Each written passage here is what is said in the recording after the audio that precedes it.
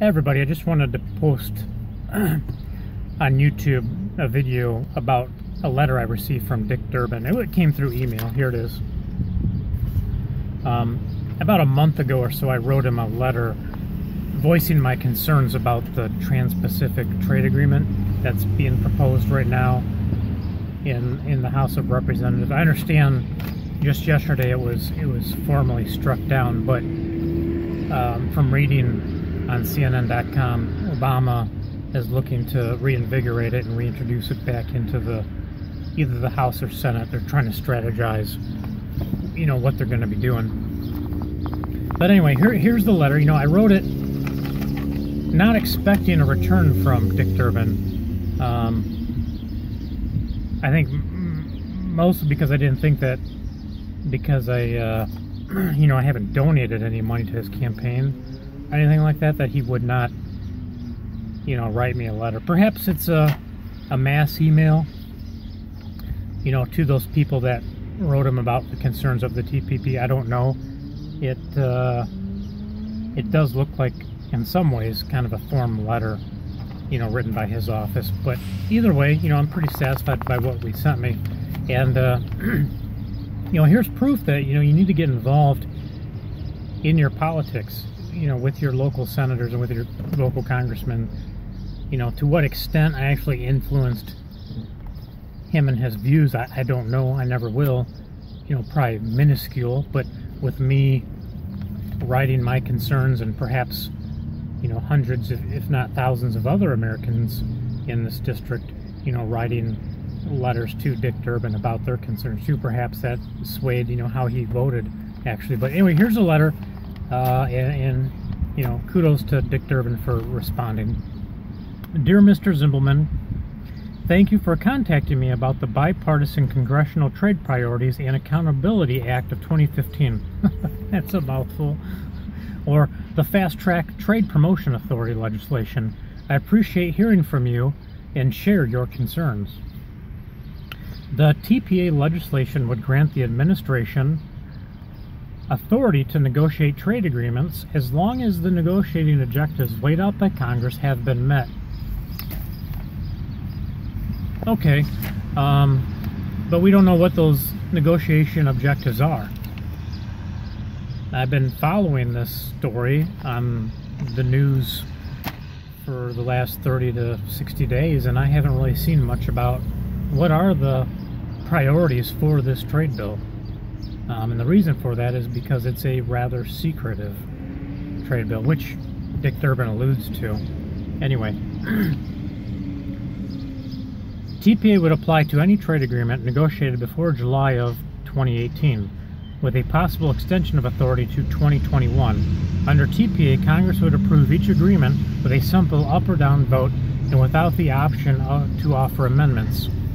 And that, that's the real reason why I wrote that letter to Dick Durbin in the first place, because, in America, we're about being free. We're supposed to be open to what's going on in our country. And when you have a trade agreement as large and extensive as this one is going to be, and nobody knows the details, it's anti-freedom, it's anti-information. And it makes me suspicious as an American to know why something like this is being negotiated without the public really being given details or what the objectives are to it. We're just being told that, oh, it's to strengthen trade between other countries. Well, how does that happen? I look at NAFTA, and we didn't necessarily get the results that America was hoping for. With, I don't know how many jobs ended up getting moved to Mexico and some South American countries, but it was significant. And these are where my concerns are over some of these trade agreements, is the details. Boy, I'm going to get on my high horse here. When was the last time America actually won a trade agreement? We negotiate with China every year, it seems like, with getting more of our products into China, and it doesn't happen. When was the last time you heard about Chevrolet sending, 10,000 or 20,000 or 100,000 cars over to China to be sold? You know, you just don't hear about stuff like that. You know, in Japan, how many Japanese men and women are driving around Chryslers? It's not happening. Open trade is on our end. It's not necessarily on these other countries' end. All right. Well, anyway, back to this letter. The whole reason why I'm here. Sorry.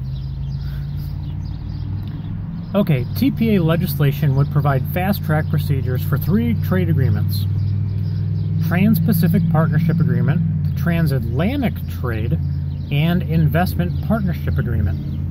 And possibly, they might even add a 4th one on, Trade and Services Agreement. In total, these agreements would establish new trade agreements between the U.S. and 54 other countries.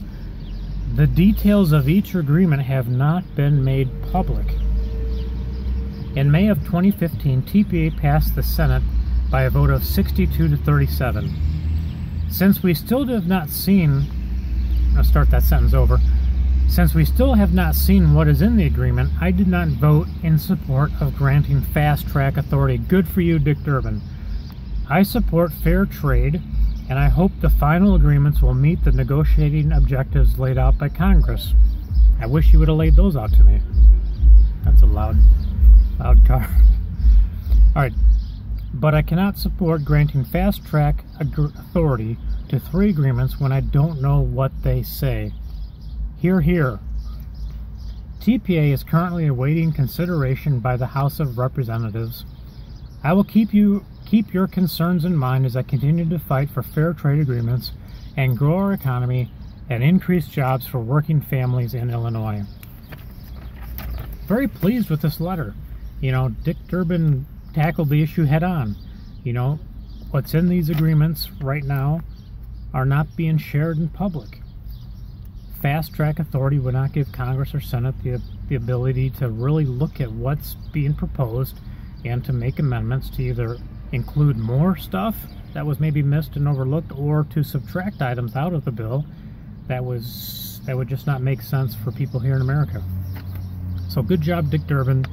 Keep up the hard work, and God bless.